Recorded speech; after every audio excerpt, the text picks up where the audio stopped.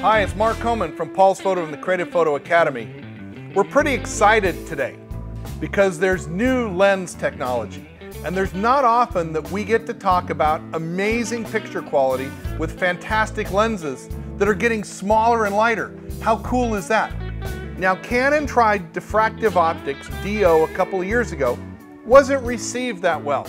And Nikon brought out their first phase Fresnel lens a couple of years ago, and this is awesome. So this is a 300 millimeter f4, the 300 f4 PF lens, and it's same quality as the 300 2.8. It's amazing. And just today, we received the brand new phase Fresnel 500 millimeter 5.6, and you can see it's about the same size as the 70 to 200 2.8. And it has the same performance, picture quality wise, of the 500 f4. So what is phase Fresnel lenses?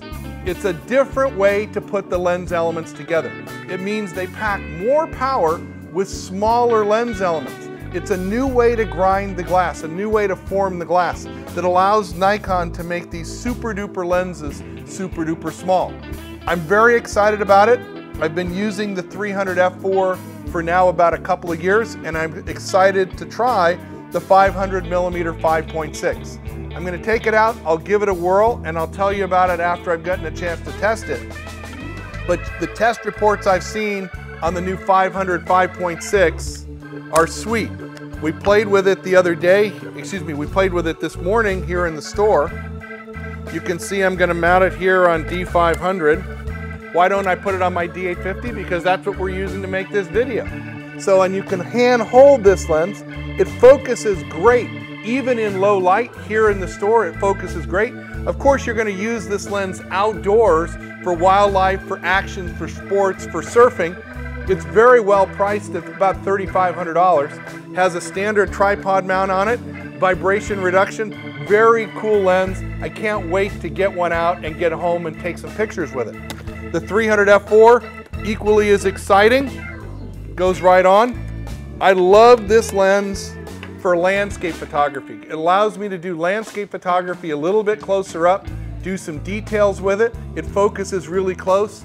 And both of these lenses take the amazing TCE 14-3, the 1.4x teleconverter, goes right on, and away you go. So now I'm focusing, I have a 420 millimeter f5.6, or I take the 300 off, put the 500 on, and 500 times 1.4 is almost 700 millimeters. Somebody's got to do the math for me.